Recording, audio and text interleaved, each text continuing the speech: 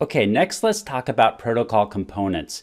Some things that go into protocols that help facilitate this communication. Some of the rules that they use, and some of the components that help make communication successful. So we're going to get a little more into the technical side of this. It's not deep into the technical side of it, but it gives you an understanding that we're going to build off of for concepts later on in the course.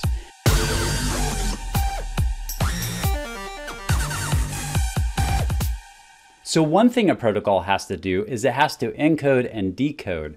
When information is being transferred from point A to point B, it could be going through lots of different technologies and lots of different stages and hitting all sorts of things along the way. And one job of a protocol is it needs to encode that and get it ready for the next stage, and as it progresses along and moves along its path. And so I'm going to use the example of the telegraph once again, because what's happening is that I have words that I want to portray to the other side, or transfer to the other side, or send to the other side. And so what I have to do is I have to encode my words into physical movement, which would be the tapping of the button. And that then encodes it by putting the physical, or the pulses onto the wire, the electrical pulses onto the wire. And then once it gets to the other side, it must be decoded, and it turns it into a sound on the other side. And then from sound, it's got to be decoded into words. And so there are multiple steps in here where we're encoding and decoding, or we're moving it from one media to the next media. So the next thing that a protocol must do is it has to have some sort of formatting or encapsulation to it. And so what I mean by that, we're going to take a look at some data here. I want to transfer a data from one location to the next, but where is it going? How is it going to get there? How are we going to verify that it's correct on the other side? I have to send some information with it. So how do we send information along with the data? Well, we do that through encapsulation. So what we might do is we might put a header at the beginning of this that includes some information like where it's going to go, what the payload or what the data consists of, so it can get to the other side and it knows what to do with that data. There also is a trailer on the end, and so sometimes we'll add a trailer with some additional information as well. So this is how protocols will send information, is they'll encapsulate that data as they send it over. So another thing that protocols must do is somehow they have to get the information from one side to the next, from point A to point B. And so here I have two computers here. They both have addresses on them. These are IP addresses. It's not the only form of addressing. In fact, there's lots of different ways that happen as you're communicating from point A to point B. A lot of different type of addressing that happens. So we'll talk about those different types of addressings that happen. But here we have computer A is talking to computer B here, and it has to send the information over there. So it's using IP addresses to get the information over to that laptop there on the other side.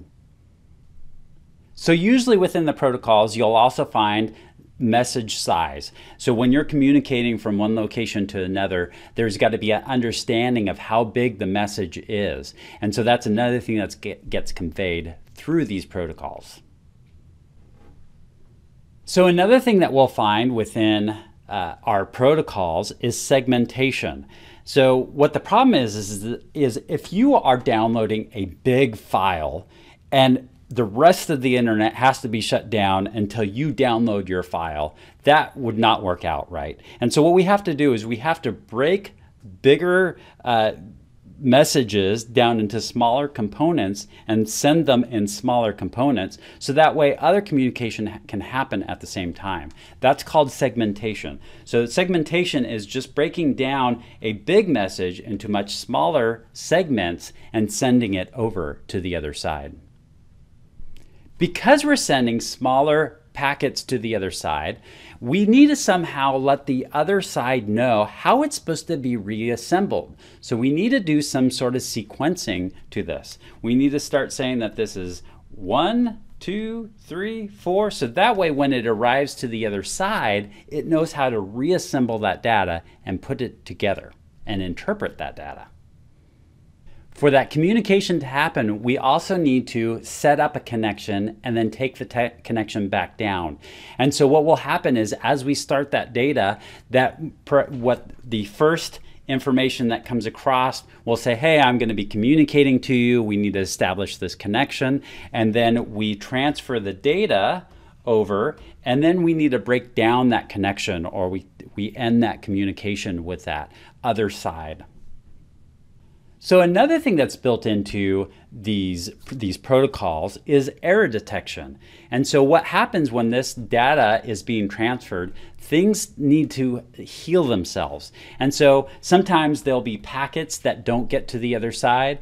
Sometimes the packet will get to the other side, but it will be corrupted, and that data will be corrupted. And so then that causes problems. And so how does this computer know what is accurate, what's not accurate, what needs to be resent? And so there's some sort of error detection that's involved in these different protocols. So another function that happens within protocols is called flow control. And so what flow control is it establishes a flow of data from point A to point B.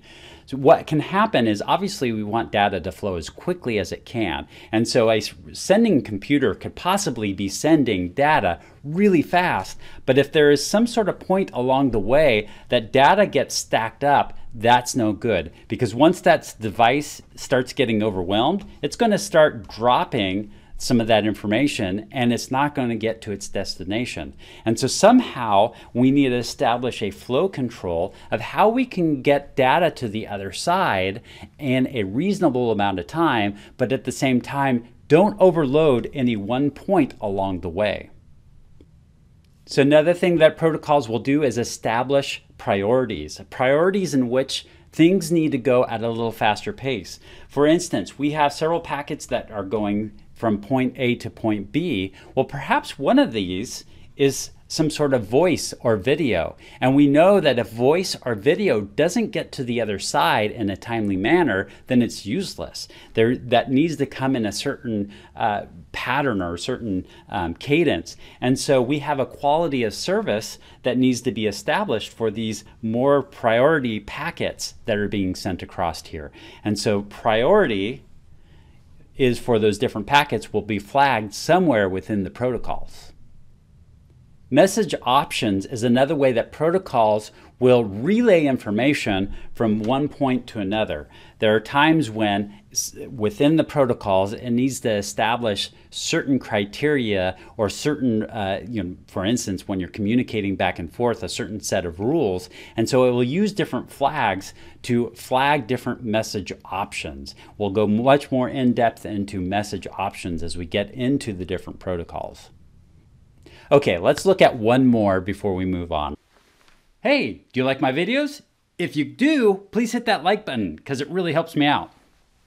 And so the last one we'll look at here is response timeout. And so with response timeout, we have two computers that were communicating back and forth. But let's say this computer goes offline, or maybe there's a device that goes offline in between, some sort of link goes down, something happens. They were in the middle of communication, they already had established a connection, yet one of the devices just suddenly stops responding. And so this device is waiting for that response. At some point in time, it needs to say, I'm going to give up. And so we call that a response timeout. The point in time that's going to be agreed on that we're not going to continue with this open connection, and we're going to close the connection.